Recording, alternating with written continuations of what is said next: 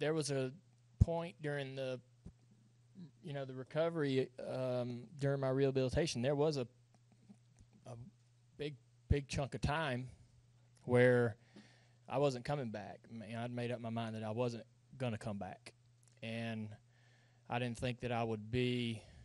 My doctor always says, like, you can get well enough to be able to just be back to yourself, but to be an athlete in any sport, you possess instincts and reaction time, and you possess these attributes that are above the average individual, and so you hone those, and over the years those are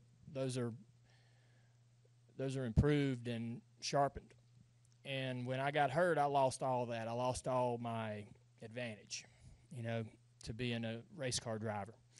But that wasn't a big deal, because I was so bad off. I just wanted to make sure I got normal, got back to being able just to not be miserable all the time and feeling miserable.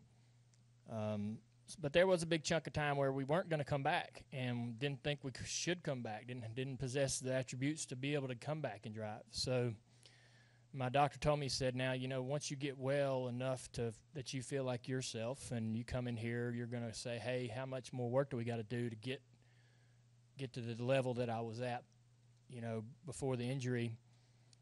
So we started discussing that, and went to work trying to sharpen those attributes, and made the decision to try to come back. And once you make that decision, you've made it.